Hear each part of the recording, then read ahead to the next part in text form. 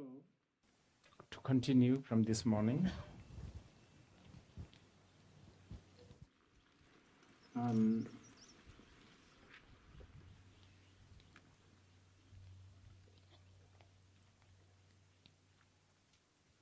I think the word Buddhism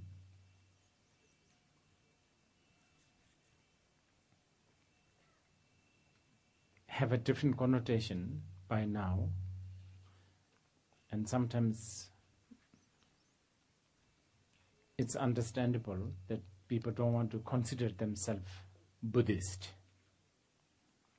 But when I'm talking about follower of Buddha, when I'm talking, when I say I'm a Buddhist, I'm talking about being a follower of the Buddha or the follower of the teaching of the Buddha.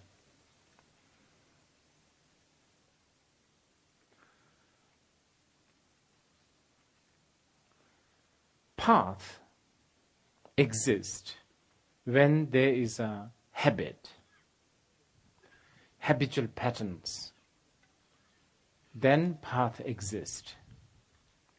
If there is no habit, there's no reason or purpose for path. Habit is a problem because what habit does is habit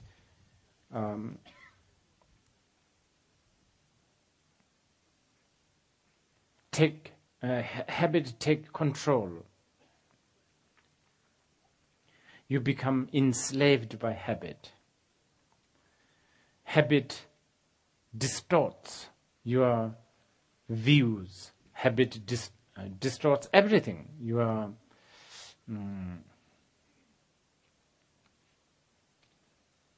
view, and therefore your meditation, therefore action, and then leads you to disappointment, pain, anxiety, etc.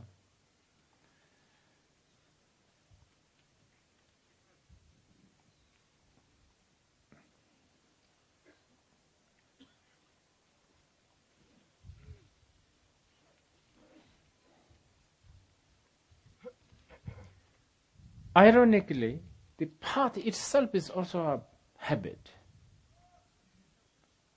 So what I'm saying is Buddhism, so-called Buddha Dharma, the path of the Buddha, is also a habit. But if you look carefully into Buddhist path, especially if you go deeper into the Buddhist path,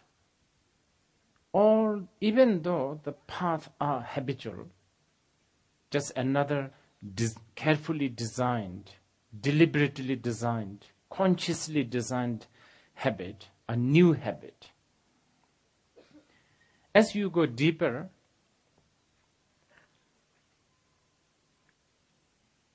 these habits are designed to destroy habit itself. You understand? It's like let's say there's the solution. There's the problem and there's the solution. So when we talk about habitual pattern, we are talking about the solution, which is of course habit, as I've been saying. But the solution is also just another carefully designed and prepared habitual pattern. But the thing is, many of the Buddha's teaching, and especially as you go deeper, these habitual patterns that are known as an antidote, they're designed to cancel itself, erode itself. They're designed to work with the problem, of course, because that's why it is the solution, but it is also designed to exhaust itself. And the reason why this is so is because of the fundamental view. So this is why I was talking about, this is why for me,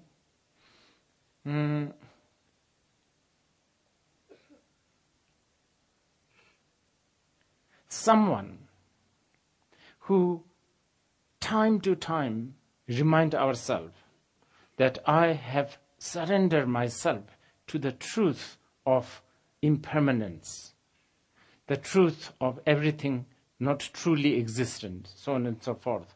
It is far more non-deceiving than seemingly very wholesome, seemingly very serene and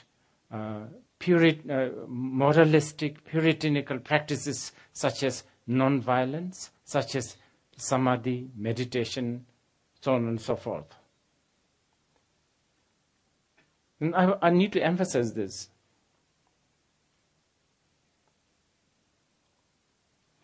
What I'm trying to say is this. I would be happy when, when the Buddhists talk about, they have been Buddhists for like years, 2 years, 3 years. And then what do you do as a Buddhist? They say, I meditate every day. And what does that mean? I sit and watch my breathing. I do mindfulness. That's very good. I'm not discouraging this. This is, of course, fantastic. It has a lot of, there's a lot of goodness. There's a lot of wholesomeness in it. But I would prefer if someone said, well, I've been Buddhist for 2 years. And then the other person, what do you do as a Buddhist? Well, sometimes I remind myself that everything that is compounded is impermanent. None of this is going to last. I sort of contemplate on this. This would be better for me. You understand? I like to hear this more. Or something like, as a Buddhist, time to time, when I'm riding my bus or a taxi or when I'm driving home, I think that what I see, the appearance, is not really what it is. It appears to be beautiful, it appears to be solid, it appears to be this and that, right, left, good, bad, virtue, non-virtue, but it's all my projection. And I try to think of this at times. As a Buddhist, I would be happy to hear this from those who claim, rather than boasting how many prostrations they have done, or how many hours they have sat, how many, vows they have taken, how many sadhanas they do. That would be better. See, again, going back to the habit, I said, path is a habit. Path is supposedly a good habit trying to defeat the bad habit. So it's an art of adopting the right habit to defeat the wrong habit. So this is why when I say this morning, even if you can think of the truth such as knowing the suffering, cause of the suffering that one can cease the suffering, and that there is actually a path to the cessation of the suffering. Even if you can think about that, 1 minute every month. Because the habit, one of the thing about the habit is you need consistency. Of course, every hour would be the best, every minute would be the best. But we are talking about a bunch of lazy people here. So this is why, aren't we supposed to, if you are not lazy, you are not welcome here, by the way. I'm hoping that you are all lazy. I'm hoping that you are all these people who means kind of well, who kind of likes Buddhism, who has been liking and admiring Buddhism for 20 years, but never really sat down and practiced, never really, but keep on having that kind of admiration. That is a habit. And what I'm saying is it is a far more important and precious habit than habit of sitting. Yes, habit of sitting without the understanding of the shunyata or without the admiration. Forget understanding. I'm not even going that far. I'm going really on the basic level. Understanding the shunyata, understanding the impermanence, understanding the Four Noble Truths. I'm talking about just admiring, just liking that teaching, just thinking that this convinces me, this is really good. Just developing that habit once a month for 1 minute. I'm saying that it's more important than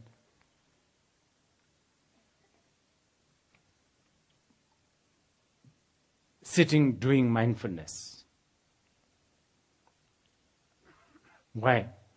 Why? Because mindfulness, if your purpose of being mindful is just to tame your mind, you understand? Just to tame your mind, control your mind, knowing your mind,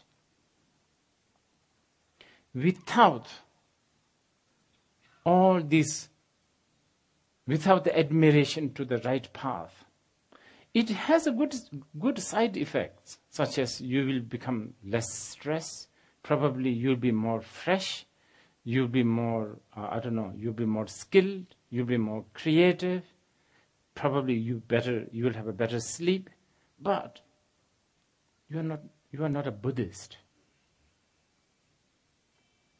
You are just a person who loves to be not stressed, which, we are all. And for that, there are a lot of things you can do. You can have a good massage.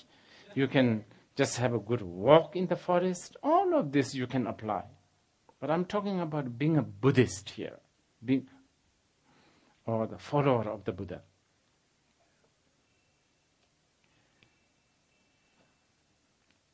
Okay.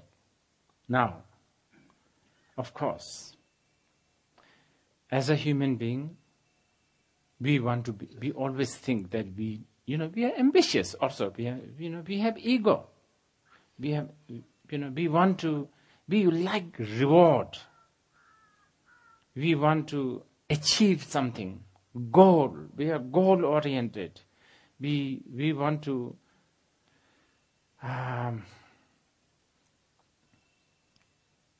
yes, we have a slightly higher goal. And because of that, we want to do slightly more. Then what should you do? Then I've already talked about taking a vow. But then, yes, by all means,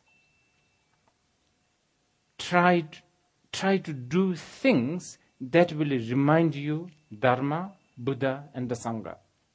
Especially the Dharma. And how do you do that? Well, again, on the basic, fundamental level, for the lazy people. Have a Buddha photo, paste it on your fridge. This will do. I'm serious. No need more. Just put have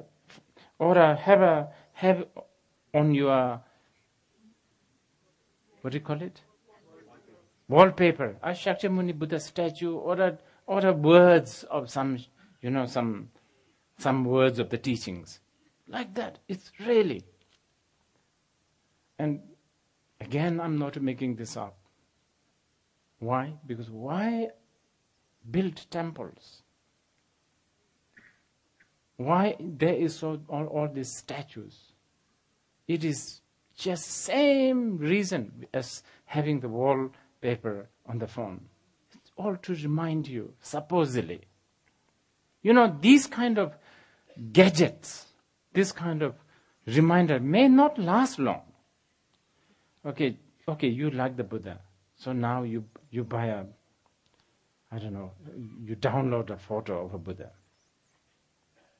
and paste this on your, the wall. And maybe 2 or 3 days it will remind you the Buddha, the Dharma, the Sangha. But then, after a few days, it will become just another paraphernalia in your house. It will not remind you. So what do? You change. You change the size of the photo.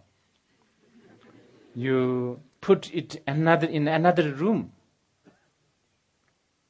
Whatever reminds you the Buddha, whatever reminds you the Dharma, you do that. And these things need to be accepted.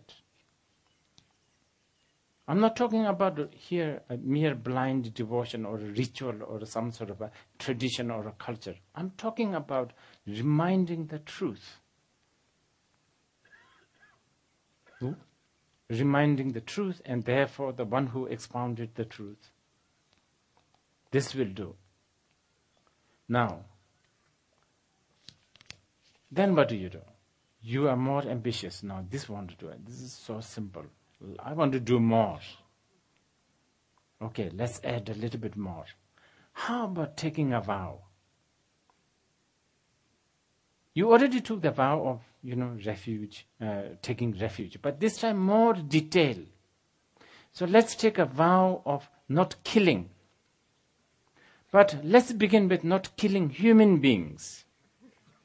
Lazy beings. Because you and I don't think you and I are diligent enough in go around killing human beings. That takes a lot of diligence. That takes a lot of courage. It costs you money. It will cost you a life. You don't go around killing people. And even though you don't go around killing people, you also don't accumulate any merit. Do you know why? Because you're just being lazy. So let's turn this into something more, something like a path. So then, as a follower of the Buddha, Dharma and the Sangha, from today I shall not kill human being. You understand? You add. I'm serious. You add. Yeah, maybe you will kill a monkey or a bear or a cockroach or a, mosquito. But by the way, I'm not allowing you to kill any beings, okay? I'm not allowing you. I'm not. I'm talking about the lazy Buddhist, how you begin your path.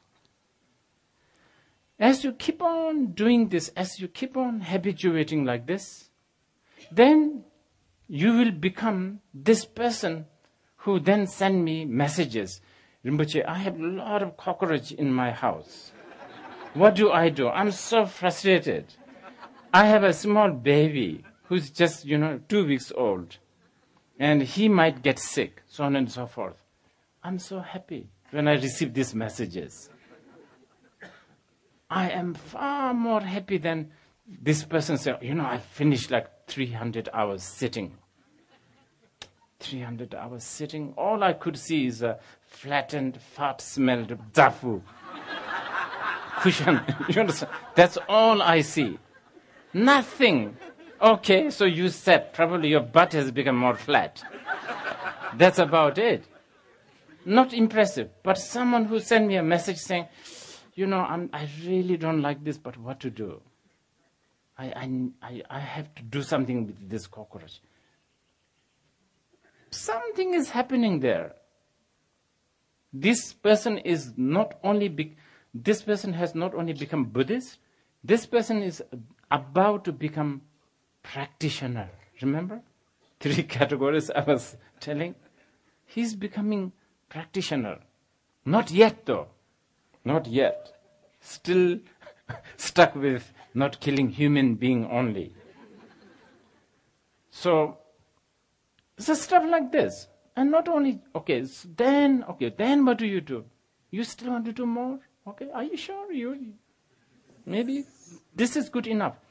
And there is even a word, there is even a term for it. It's called Najik Jyopi Genyan. Najik Jyopi Genyan, which means upasika that practices only one vow, single vow. I'm serious. It exists. It really exists in the sutras and the shastras. I'm not making this up. There is even a sutra where Buddha taught to a butcher who said that, I'm a butcher, I have to kill. But I'm so inspired by your teaching, I want to follow you. What do I do? Buddha said, you should take a vow not to kill after the sun set till sunrise. Of course, Buddha is not giving him permission to kill after the sunrise. Keep this in mind. It's a vow is something that you do, you take whatever you can. Okay, so next, probably you want to upgrade yourself. You want to add one more vow. How about not stealing? Especially if you are sort of a kleptomaniac, right? Kleptomaniac whose hand is itchy and, So okay, then you take a vow of not stealing things like people's earring and nose rings or shoes, especially if it is a Doc Martin, whatever. You take like that. You understand? You so add on. Then you will reach to a stage where, again, I have friends who send me messages. Is it stealing to download a pirated movie? I'm very happy. The Dharma is entering into this person's heart. I have friends who told me, in London, I just took this double-decker and, I totally forgot to give £1 or £2, and I feel so bad what to do. Because it's kind of, taking without being given. I feel very touched. Somebody is becoming a spiritual person. Somebody is becoming a practitioner. This is what we need to achieve. You understand? So you add on. You understand? So, okay. So from that part. Then you want to do a little bit more. I was taught, okay, you want to do a little, so you have done from not harming the others, you have taken a vow of not killing human being, probably not stealing people's money, not yet, not watching torrent, movies, not yet.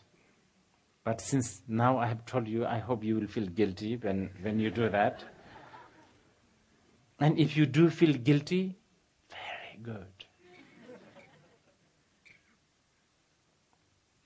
It's good. It means you are becoming a Dharma practitioner. Now, then, on top of that, you want to take a vow of helping others. But you are so lazy, like actually, making a cup of tea for somebody is also such a big task for you. You understand? It's like helping others. And, it's just so, it's like,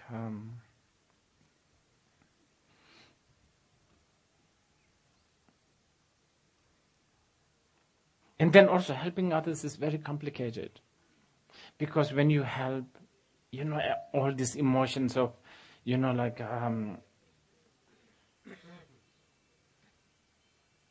getting acknowledged or not, these things creep in, and someone else not appreciating what you do also makes you feel disappointed.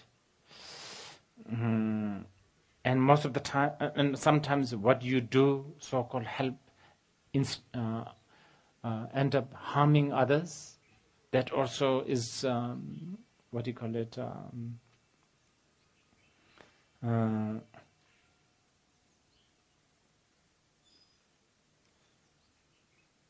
discouraging. So then you take a lazy Buddhist vow of helping others by, let's say, there's so many.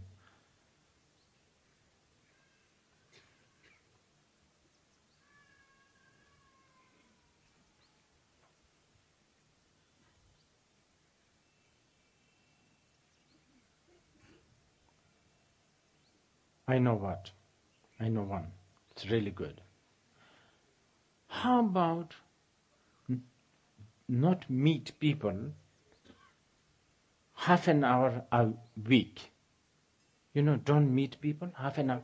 Because you are a trouble for people. You understand? We are, as a being, we are a trouble for other people. So, help them by, not appearing yourself. So like every Wednesday, half an hour, you stay in. And if someone goes, hey, what's wrong with you? Don't worry, I'm trying to be helpful to the people. And really, genuinely do this. Genuinely, from the heart. I have to help beings by not going, not being with the people. If not, maybe like taking a silent vow, not talking. It's such a help for other people. My God. If you don't talk. Or then if you are, if that's too much for you, maybe things like, I don't know, like from the ecology point of view, like not accepting plastic bags because you think that is harming others. By you, just yourself not using plastic bags, probably will help the world, the earth, the future people, like that. So you add on, what do you call it, the discipline of helping others this way.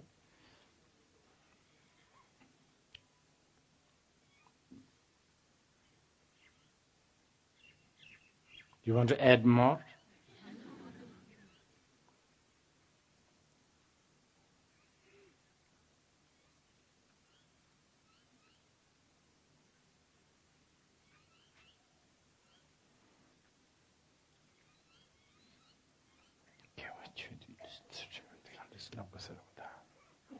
Now, give a chili to the karkari or my song. Some gentle to the lap sagache.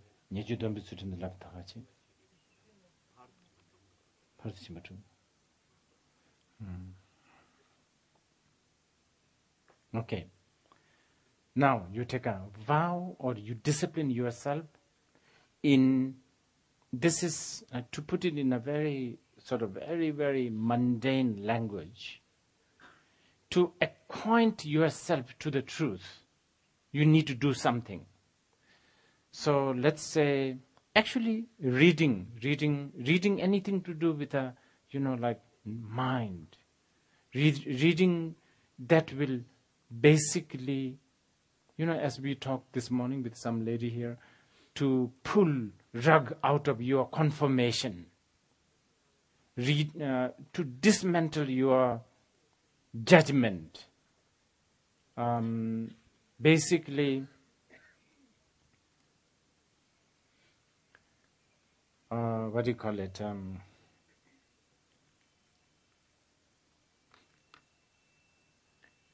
Take you closer to the truth. And when I say closer to the truth, I'm talking like all compounded things are impermanent, so on and so forth, the fourth truth. So anything that takes you closer to the truth. By this time, you are about to elevate yourself from being Buddhist to a practitioner.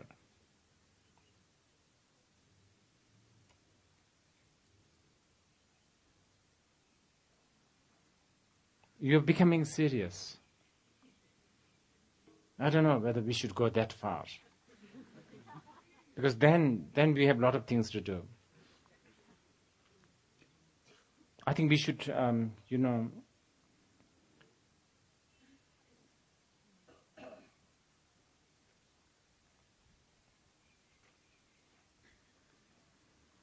okay, anyway, just for the idea. Read, hear, and contemplate anything to do with the nature of phenomena, the illusory of phenomena, impermanence of the phenomena.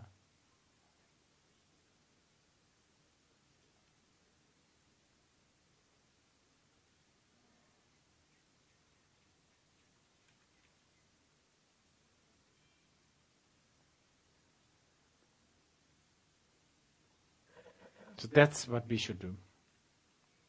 Okay, do you have some questions?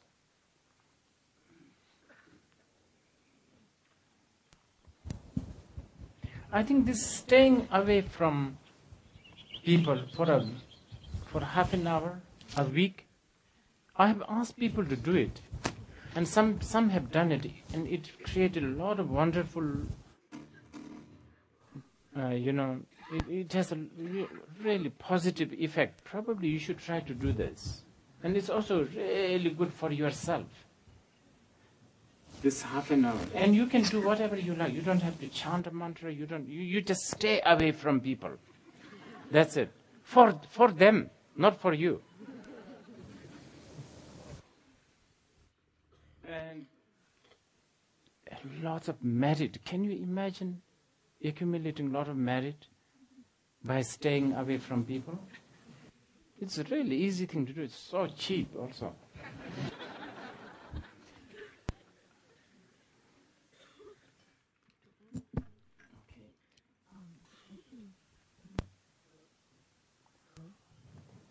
Yes, okay. Can I ask a question about understanding that everything is, what we see is just our projection? Because the more I think about it, then I just freeze. Like doing, not doing, everything is just illusion. And right. So then what to do or what not to do or what not to do. It's like just this vacuum that I get into, and this merit, compassion, skillful means, all of that, it got sucked into this vacuum, which is not really a vacuum at the same time. It's like confused. Yeah. Actually, yeah. Actually, because everything is an illusion, therefore, you should do this and that, and you should not do this and that. That's how you should think. If it is not illusion, then everything is fixed. Then you can't do much. Then everything is determined, everything is fixed. That because everything is illusory, therefore, you can alter things. Not only everything is illusory, that everything is impermanent. So I don't understand, what do you mean? It's just that by the same token, I also can be not doing anything. Because everything is impermanent. Yes, I could do anything. Not anything, but, according to karma, understanding that. But not doing also according to karma. Oh, there's no I difference in that sense. Like, I'm just kind of frozen in this either nor. Oh, I see. Okay. I think you are talking about a realization that everything is an illusion. Are you talking about that? Not just a mere intellectual understanding. Yes, if you have a complete realization that everything is illusion, then the distinctions of what to do and what not to do is collapsed. Then of course you are not bound by that kind of category or that kind of distinctions. But for most of us, we only understand this on an intellectual level. It's like we understand the smoking is not good for health, but habitually we still want to smoke. And what we are trying to get rid of is, what we are trying to combat is this wish to smoke, that yearning to smoke.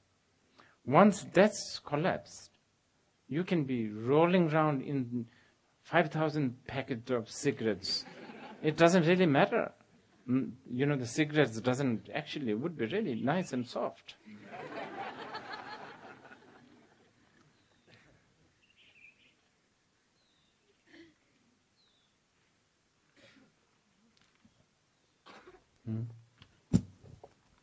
I'm okay. I need tanning. Hello, Rinpoche. Rinpoche, can I trust that by acquiring good merit, I will naturally progress on the path? Because I believe it is only by good merit that I have the fortune to listen to all your teachings. I believe it is good merit that makes me want to understand the truth. So I'm wondering if the assumption that I should focus on attaining good merit and simply trust that it will end up on the correct path. Very good. It's a little bit chicken and egg though. Because the way Buddhists define merit is really based on how much of your act and your motivation is taking you closer to the truth. So, for instance, like giving alms to poor beggars, that generally speaking is considered a wholesome act. But if you do it with the motivation of, like becoming the most philanthropic, winner of some award for, being the most generous person, so on and so forth, then that act is not really taking you closer to the understanding of the impermanence, the shunyata, you understand? So that act is not really considered virtuous action. In fact, it's a very vicious, seemingly virtuous, but actually it's very numbing and non-virtuous. You understand? So,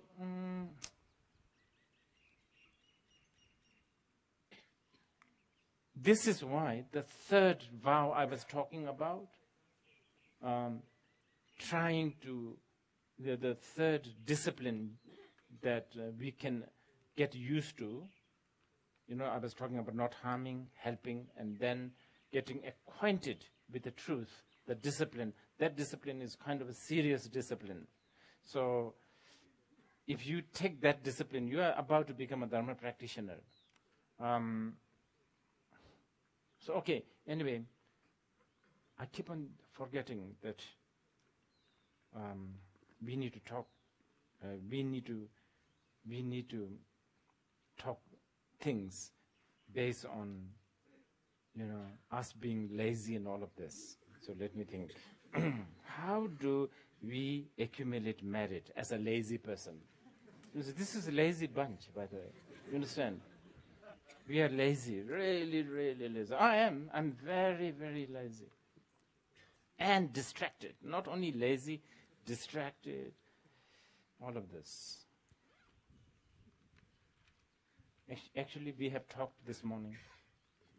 If you admire, really, if you admire the truth of impermanence, that's so much merit. So much merit.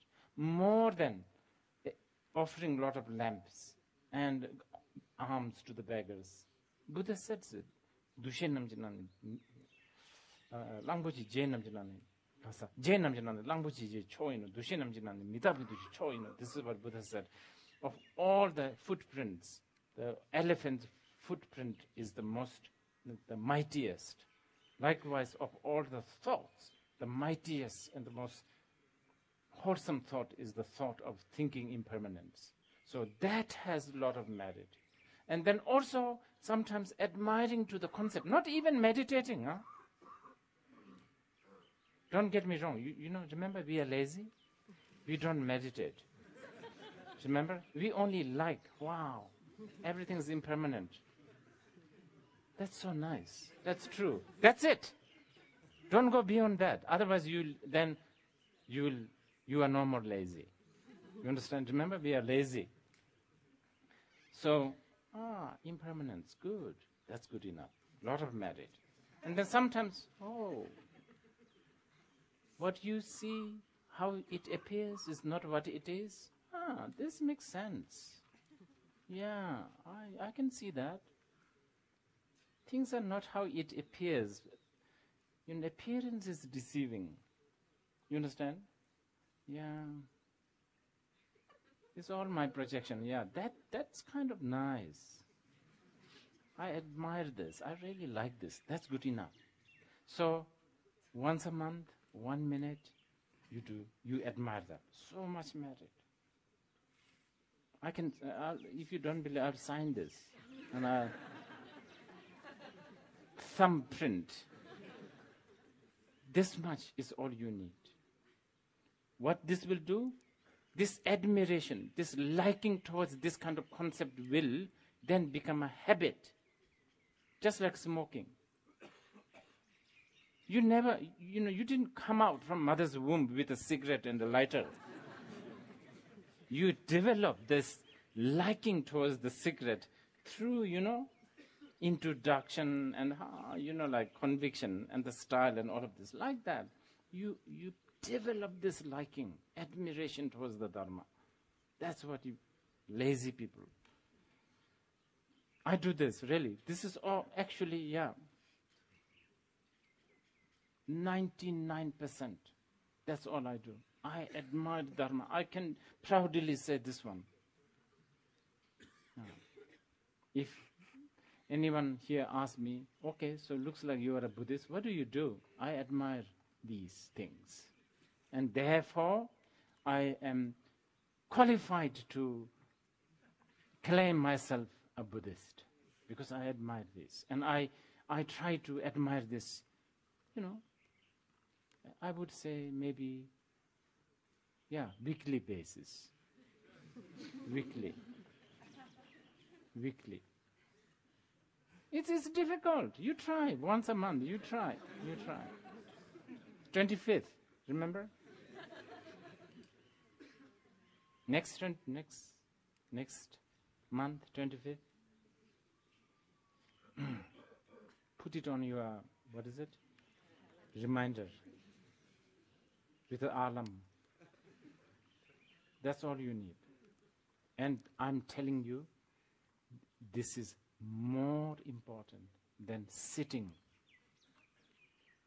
Just sitting. Not admiring the Dharma. You understand? If you do the admiring the Dharma and the sitting, oh yes, of course, then you are rocket flying. You understand? Of course, that's different. But if you are doing none of these admiration to the Dharma, this is what nowadays is. This is what the meditators are doing. They don't talk about the Dharma. They only talk about the sitting. That part, not so rewarding. I don't think so. Okay, I'm waiting a little bit. As the sun goes a little bit down, then we'll meditate a little bit. Hello. We'll try to be not so lazy, just a little bit. I come from China, but Okay. I can speak a little English, so someone can help me translate it. 我想问一个问题，就是有一个上师奥修之前说过，2000多年前出现了佛陀，1500年后，1500年前出现了基督耶稣，但是从来没有被超越，一直都在模仿，所以说一直在跟随的情况下是很难去超越的。那么对我们来说，我们该如何做？谢谢。Rinpoche, the question is, Osho once said that 2,500 years ago, Buddha came to this world. 1,500 years ago, or 1,800 years ago, Jesus Christ came. And all we could do is to imitate. But just by imitating, it's hard to transcend and go beyond them. So what should we do? That's the question.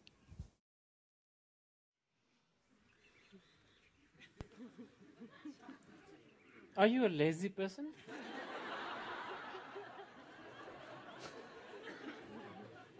You are not lazy? You are not lazy? Oh, well, then I can't teach you anything today.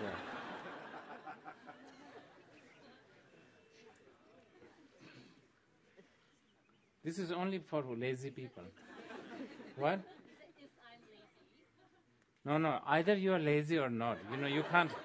You can't have both. Those who are diligent, please don't come back from tomorrow.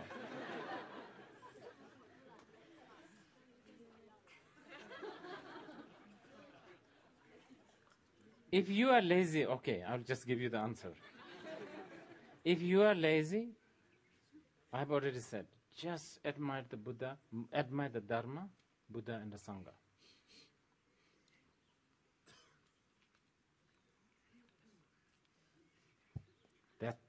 That will do. I'm serious. This is so important. I think this is absolutely important. I've been thinking about this for a long time. Much more important than Madhyamika, Prajana Paramita, Pramana, all that. This is important. To admire. Rinpoche, Yes. in the morning you mentioned... You are lazy? Yes. Are you sure? Yes. I don't believe you. Okay, tell me. In the morning you mentioned about the four seals and how unless you have complete conviction in them, you really cannot call yourself a Buddhist. My question is that doubt is something which Buddha himself has encouraged. Right. So how do the Buddhists really distinguish between having a doubt and having the wrong view?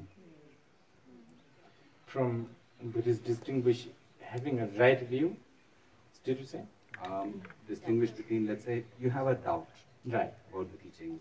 Right. And maybe you wonder if some things are permanent. Right. Between that kind of a doubt and having the wrong view. Oh, it's a good, important question, but it's not a lazy person's question. Anyway, I will try to answer this. The doubt and conviction. Now we are talking about, okay, because of this question, we have to talk about the third category a little bit. Practitioners. Okay, or on the verge of becoming a practitioner. If you are a practitioner, then you need to know that the doubt and convictions will go off from now till enlightenment. And the difference between these two are very, very thin. Probably the word doubt is a bit of a, misinterpretation of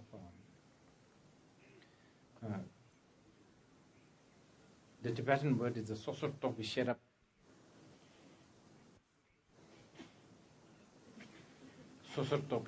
I think discriminating sort of intellect.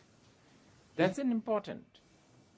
So discriminating kind of intelligence.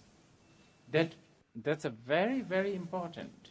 I've recently said in Europe that people cherish skepticism and analytical mind. And, there are people who think that the Vajrayana is a cult and, all this thing.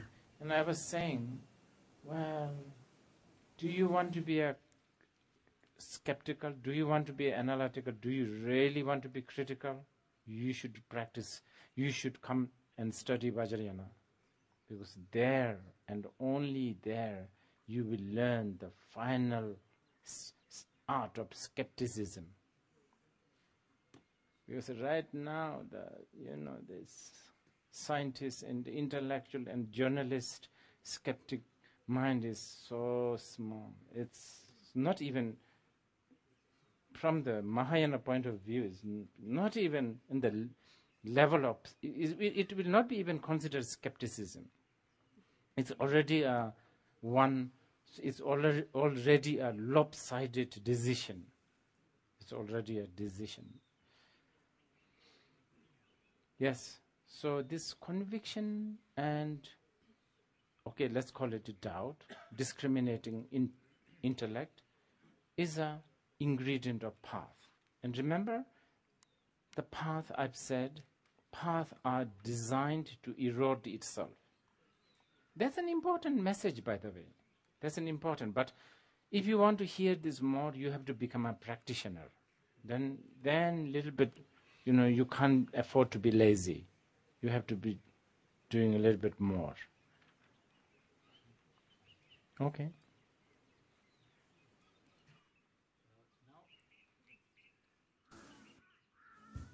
Now that you've emphasized so much about admiring the Buddha, Dharma and Sangha, how do we not fall into the danger of admiring all this intellectually?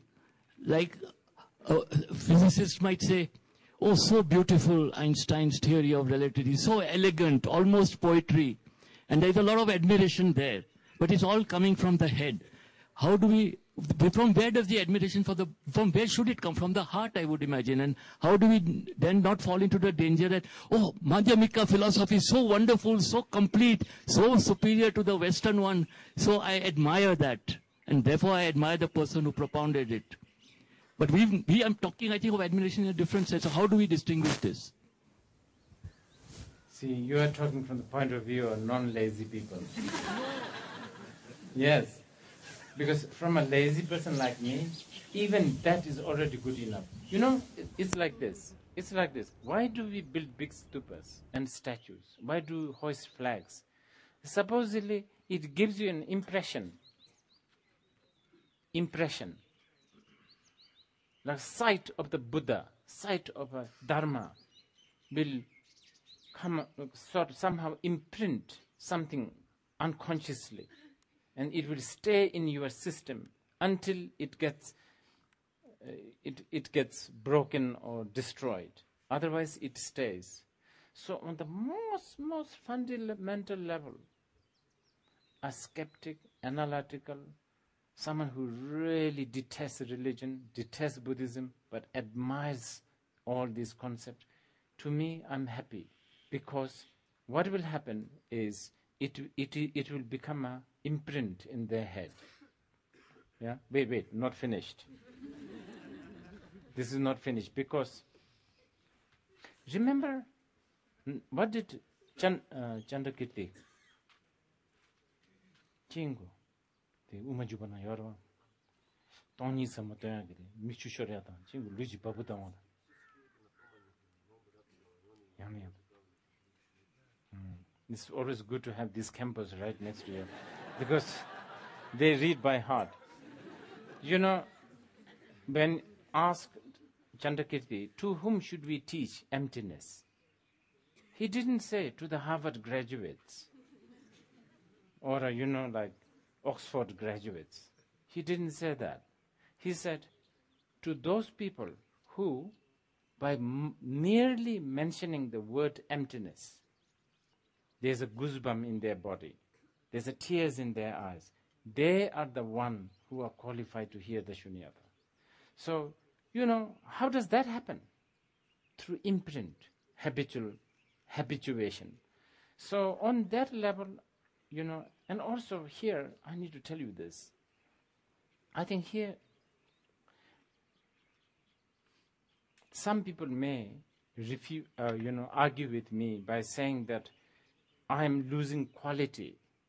Am I not interested in quality Buddhist? Right? Quality. Really quality Buddhist. Oh yeah, of course. I'm interested in qualities, but I'm more interested in quantity. Much, much more. Because where do you find cream if you have no milk? So I want lots and lots and lots of admirers for the Buddha's teaching. Even it is an intellectual one is good for now, and probably 500 lifetimes later they may wake up. But meanwhile, there will be people like you, I don't know, these guys. They will make sure that this person will not settle with just an intellectual admiration. They will do prayers. We will do prayers so that they will upgrade their intellectual admiration from the admiration from the heart. And with all these cause and conditions, the real admiration, complete admiration will come. Actually, this is important. I'm using the word complete admiration. There's a word in the Mahayana, we call it Miche Vichola Zeba. Miche Vichola Zeba. Zeba Toba. Chola Zeba Sing Jola. Chola Zeba. Miche Vichola Zeba Changbo. There's a term called Miche Vichola Zeba. And it's a really important term. Miche Vichola Zeba. Miche Vichola means that fact or the truth of non-arising. Zeba means patience. Michi bicholo zeba to the Kazileb God. Cholam, Jorlam, Gajinya Lebgor, Marebe. Only when you reach the first bhumi, that's quite a high level. Only when you reach first bhumi, you have the complete admiration to the Dharma. Right now, it's always a partial. The reason is some of the information of the Dharma you cannot tolerate, such as shunyata. Even the fourth seal, if you look at the fourth seal, most of you probably intellectually you can tolerate the truth that all compounded things are impermanent. Wouldn't you say that? You can sort of tolerate this? Now, as the gentleman who spoke this morning, already all emotions are pain. Wow, let's see. You understand? That's already intolerant. You cannot tolerate that information. All emotions are pain. Come on. How about the romance? How about love? How about the devotion? You understand? So that's already too much. And then the next, all phenomena has no inherently existing nature. Now you think you tolerate this?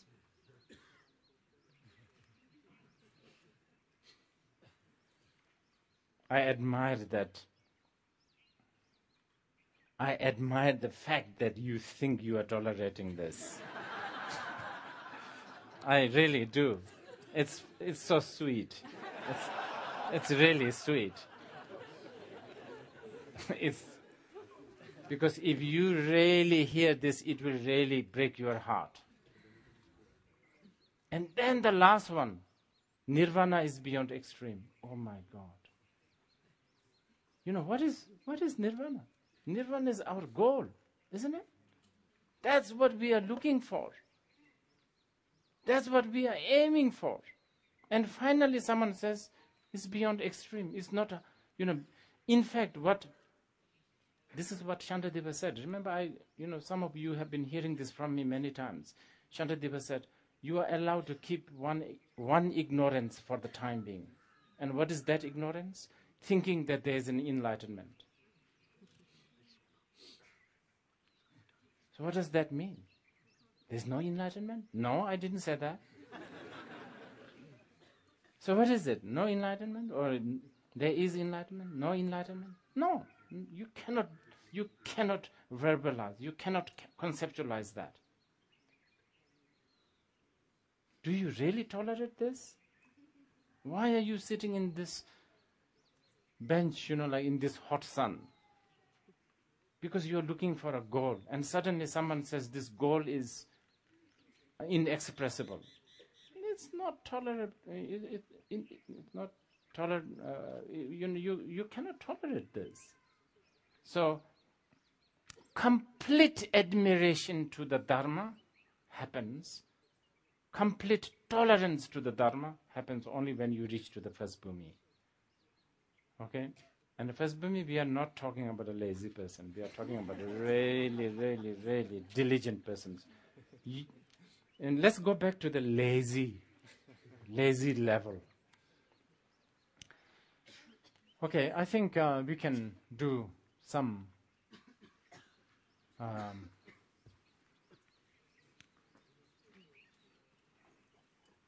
sitting.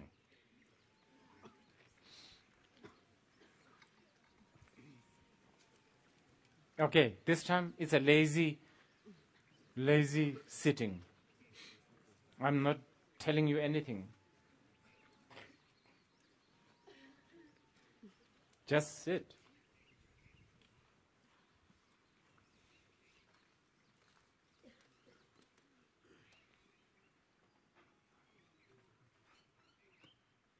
Let us sit 3 minutes. The world will be saved from you for 3 minutes.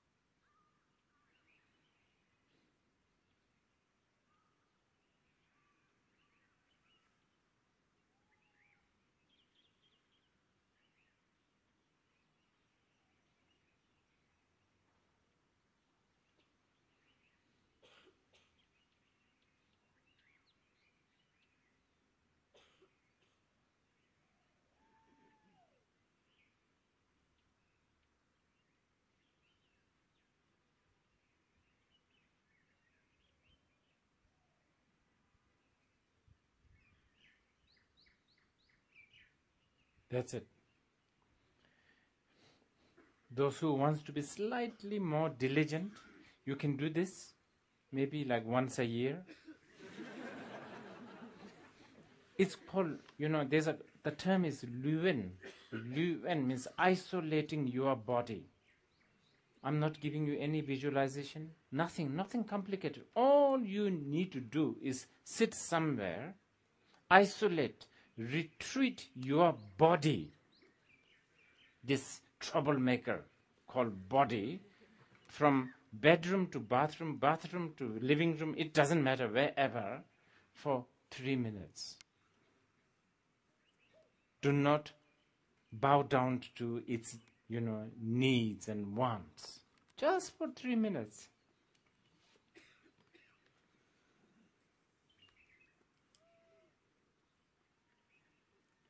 Okay. Maybe what we should do is tomorrow we should do maybe 4:30. What do you think? In the afternoon? Yeah, 4:30. Is it too hot for you? Now is good? Now is good. Okay. So tomorrow we start around 4:30. Morning? Maybe... No, we are lazy. Let's stick with the morning same time, 8:30. Okay. But soon we are going to meet again, right? Oh, we are meeting 7 o'clock? Okay. So those who wants to come, 7 o'clock, is it? We can be ready by 6:45 and start at 7. Okay. 6:30 you should come here, I think. That's it. Please. Can I ask one more question? Okay. If you want to ask one more, why not? I'm a lazy person. Okay, very good. I'm a lazy person, but not everybody like me. So there's a lot of problems happen because they are not lazy enough. Because of they are not lazy enough, there's fight, right? And then? If our ancestor is lazy, there's not going to be so much fight. No, not so much problems, conflicts, or not so much countries even, right? Because we're lazy, we don't want to establish our own country. So because what's happening today is that so many countries established, and there are wars, and like different religions, different trust, different beliefs cause a lot of problems. I see. So we are ambitious, like you said. People are not, like you emphasize, lazy enough.